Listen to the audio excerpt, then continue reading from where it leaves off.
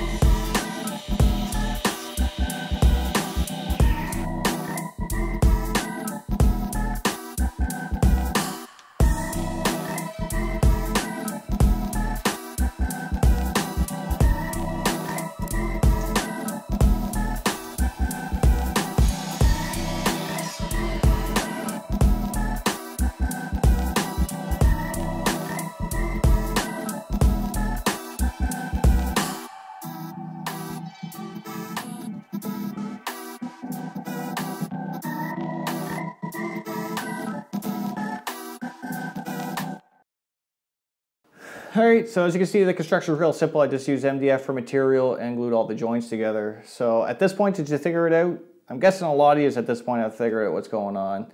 It's an illusion, and it's just all about perspective. It has a lot to do with the way the camera's sitting right now, and I'll show you that in a minute. But there's a few other things I took into consideration. One, painting it white helps. Two, using a light to cast shadows helps. And three, because this piece is in the foreground and this piece is in the background, you have to compensate size-wise. So this is a little bit narrower, this is a little bit wider, just to make things line up. So I'm going to move the camera now so you can see exactly what's going on.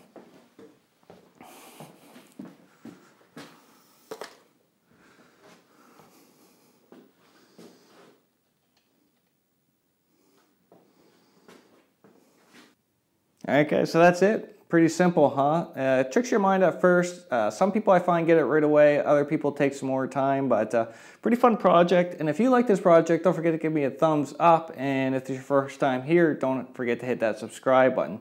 I think I might try to do another one of these illusion projects. So please let me know if you do like a project like this. I'm Ryan Nodwell. Thanks for watching.